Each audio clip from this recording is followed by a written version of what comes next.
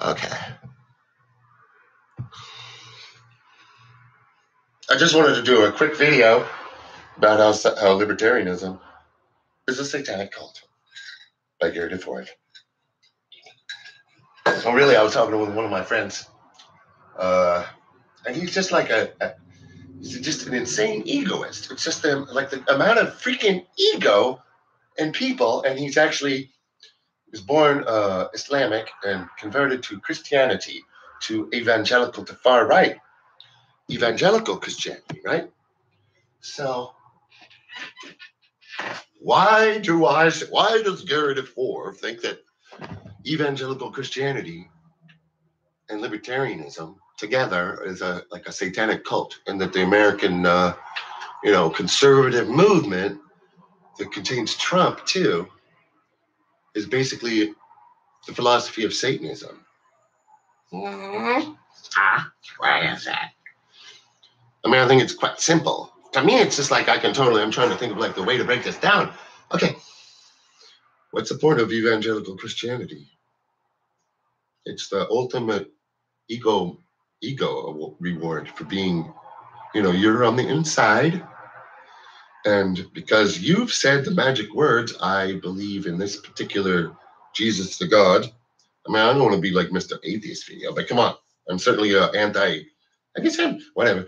I'm not really an atheist. But anyways, I'm going to talk about in particular this form of, which I've had another friend too who's just totally taken up in it, because it is like it's a cult, and it's kept going by in the same way like that Scientology is kept going through financial contributions and 501c3.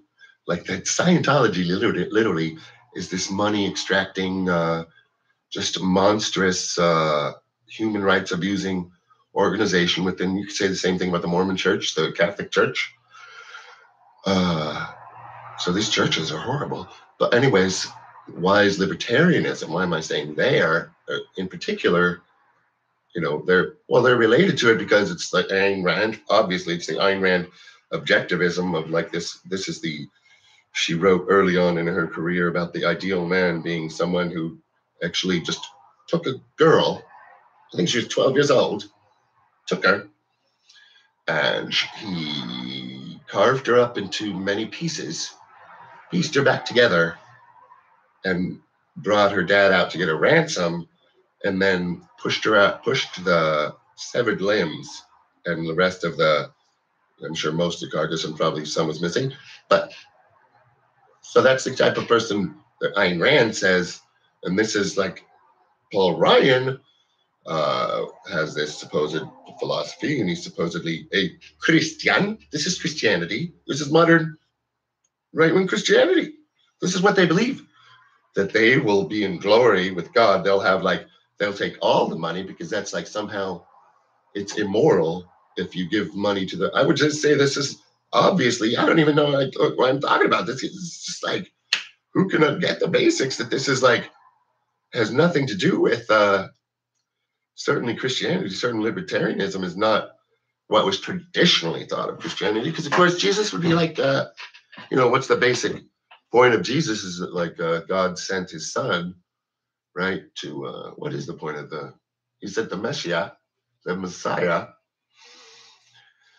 to which was promised in Judaism, to save man from what? I don't know what he's saying. When he saved man, no, he saved man from death, right? I mean, that's a basic. And also like the poor, he was like very I mean, you should study the Bible, because and actually I found when I looked into the book of John, which they love, the evangelicals, that's the most ridiculous book in the Bible. I mean, of the four gospels, as far as I'm concerned, because there's nothing to do with morality, and everything has to do with Jesus being a superstar part of a deity, And of course, it was like many years after, so there's nothing to do with really anybody, it's just like, it's obviously it's a fake cult, and it's gone on, and it's like money has kept it going. So in some ways, that's like, it's easier to get people to unite around bullshit than reality.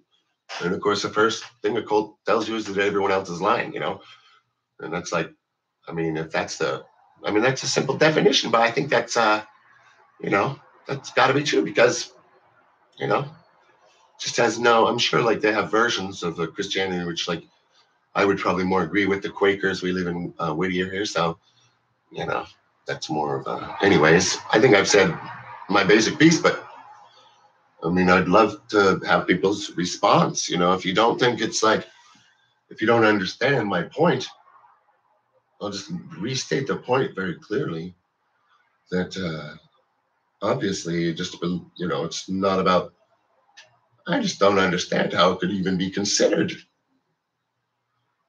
doesn't make it's just, in fact, it is. That's why I could say it's literally Satanism, because what did, Satan want? Who was Satan? He was a guy, which I don't know that much about. I'm just like repeating, because I just know the story, and I don't even know if this must be in the Bible, right? That's Paul, or I don't know. But Jesus wanted to, he was like a rival or something, and he wanted to like take over heaven or something. Satan, I mean, right? And then he wanted to be a god. And he had just the ego. He thought he could be God, but obviously it's just Satan. So it's like, no, not happening. I'm God. You're Satan. But Satan somehow he has like some kind of supernatural power. So like God is like all powerful, but there's also a guy named Satan. So what does Satan want? He wants to be basically God and live in heaven and well, I guess that's not exactly what the evangelical Christians want, because they don't want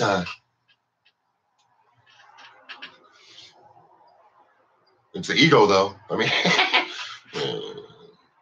that's enough. I mean, maybe I can't close the loop, but there's nothing to close because it just makes the whole thing makes obviously no sense whatsoever.